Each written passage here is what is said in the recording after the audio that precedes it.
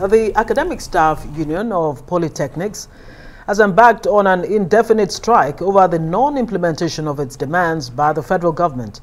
The Polytechnic workers have vowed to keep the institutions closed until the federal government meets their demands. Among other things, the lecturers are asking for the revamping of the poor state of polytechnics and monotechnics in Nigeria. They are protesting the non-implementation of the 2014 needs report and non-release of revitalization funds to the sector. You may recall that following our union's resolve to embark on a strike action effective 6th April 2021 at the 99th meeting of our union's NEC meeting held in Katsina a fortnight ago, we updated the Nigerian public through various media outlets of the unfortunate neglect of the technological education subsector by governments in Nigeria. And in doing this, we are very clear in pointing at one, the sorry state of public polytechnics, monotechnics, as well as the entire subsector. Two, the failure of the government to respond appropriately to the series of letters written on the subject. Three, the expiration of the union's ultimatum issued since March 2020, as well as the development of new issues of concern in the sector due to the same negligence of the government. Today, therefore, marks day one of the execution of the resolutions of our union's National Executive Council. As already as we speak, academic activities have been shut down in all programs run in polytechnics and like institutions across the nation, effective 00.00 hours of 6th April 2021, that is today. For the avoidance of doubt, the following demands were communicated to the government through the Ministries of Education, as well as Labor and Employment, and indeed other ministries where our members offer services through different monotechnics. So for more on this, President of the Academic Staff Union of Polytechnic, Anderson Ezebe, joins us now. Good evening and welcome to Newsnight. So help us understand, a number of things are happening around the country with ASUP, Association of Staff Union of Polytechnics, ASU, and other unions fighting against government and all that. What exactly are the core ingredients of your grievances, so to say, against whatever the government is doing? If you can just name two or three so that we can try and chew on that immediately. Yes, thank you very much for bringing me on board. I think that at the heart of the discontent in the sector is the level of neglect or negligence over the years by successive governments and the poor priority placed on technological education as shown by the way our polytechnics are run. Honestly, if you look at the state of the nation with respect to the southern trend of different forms of economic indices, we know what is happening with respect to the unemployment rate in the country, inflation rate and all.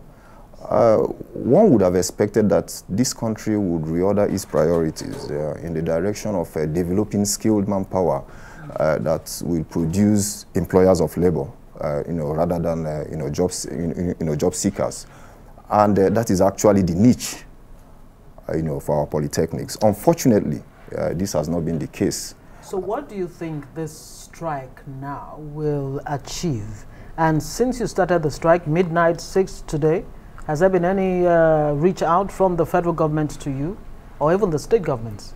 Yes, the first object of the strike is to draw the attention of the proprietors and the Nigerian public. By the proprietors, we mean the federal government and then the different state governments to the plight, of the system. And barely 6 hours into the strike, we received an invitation from the Federal Ministry of Education.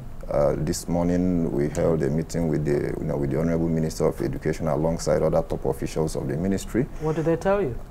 Well, they demonstrated the willingness to attend to the issues as presented to them, and so We are looking forward to formal engagements where we'll also have other agencies of government who have, one or two other things, to do with the demands. Yeah, but what are the immediate ones? Like Kay asked earlier, what are the immediate ones that government can, tackle as quickly as possible so that you go back to the classroom? If I can just add to that, yes. One or two things that you say, you know that if they deal with 1, 2, 3, you go back to work immediately. Yes, we have at the top of the list there the issue of the non-implementation of the needs assessment survey in the sector.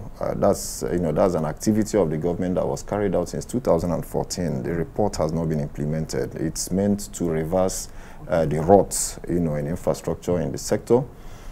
We have the issue of the non-release of the minimum wage arrears in the sector. Our people are owed 10 months of arrears of the minimum wage, 2 years into the implementation of same. And in about 32 states of the Federation, we have our members who are not benefiting from this. In the 26 federal polytechnics we have, as we speak, there are no governing councils. And the implication is that there are no promotion activities going on, no appraisals, staff appraisals since May 2020. Principal officers cannot be appointed, and I think that this is at the height of negligence. And this is across all polytechnics? All the federal polytechnics. There are no governing councils. Would it be fair to say the COVID-19 in all of 2020 may have affected the issue of the governing councils not being in place?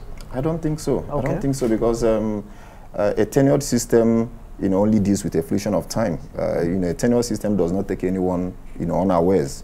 The tenures of the governing councils is 3 years. Okay. And so whether there is COVID-19 or not, everybody should have prepared. Right. After 3 years, there will be. So salaries have been paid to date? In federal polytechnics, yes, salaries are coming, but in state polytechnics, we can't say same. For instance, in Abia State Polytechnic, our people are owed for 24 months, 2 full years. 2 years of salary. Exactly, 2 years of salary is unpaid, and then you expect these persons to produce, products, of the same standard, with others, where salaries are paid. But are the state governors even telling you why they're not able to pay? Have you engaged with them at that level? And I need you to also address this issue of 19 billion naira tax liabilities that you talk about, one of your grievances.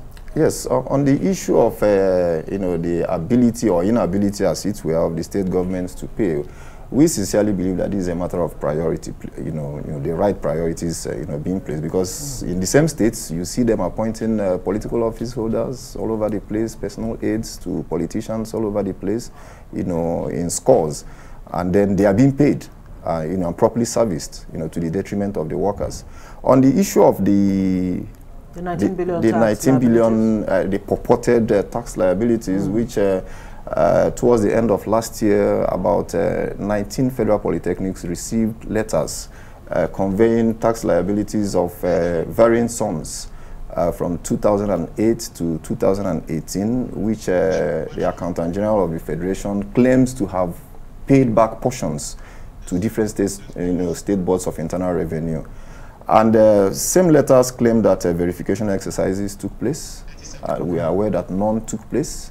And we are also aware that nobody gave any such consent for persons in the office of the Accountant General to make payments on behalf of the workers. Okay, we'll have to leave it there. Thank you so much. Anderson Ezebe is President, Academic Staff Union of Polytechnics in Nigeria. Okay, thank you very much.